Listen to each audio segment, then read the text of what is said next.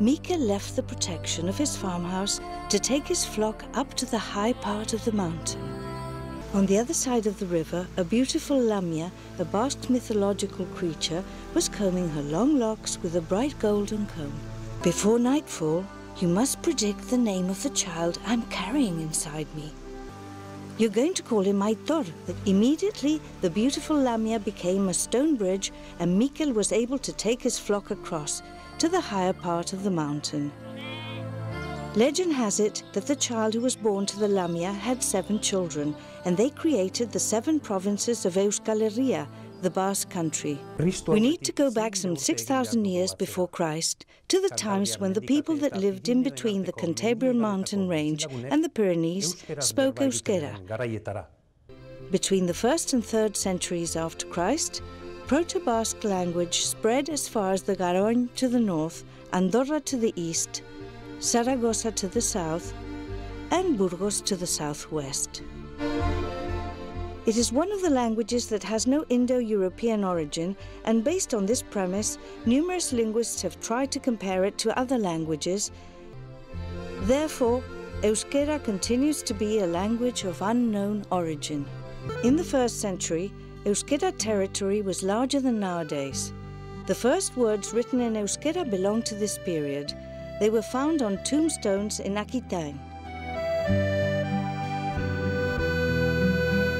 However, it was not until the 16th century that the first book written completely in Euskera was published.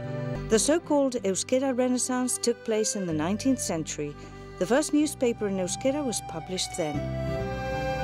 Between 1936 and 1976, Franco regime persecuted Euskera severely, especially in Vizcaya and Gipuzkoa. Later on, researcher Koldo Zuazo created a new linguistic map in which he distinguished 6 dialects: Lapurdian, Lower Navarrese, Suletin, Gipuzkoan, Vizcayan and Navarrese. Euskaltzaindia, the Academy of the Basque language, is reinforcing its role in favor of the standardization of Euskera.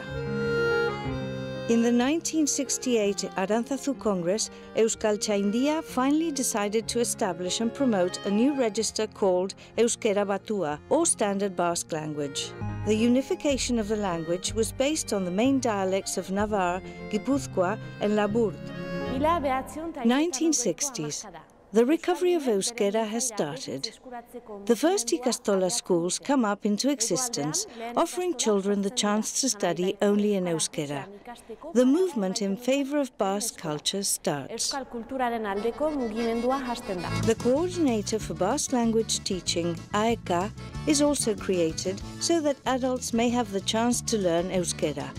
Along with a network of Ikastolas, state schools in which classes are only taught in Euskera or D-model schools were established.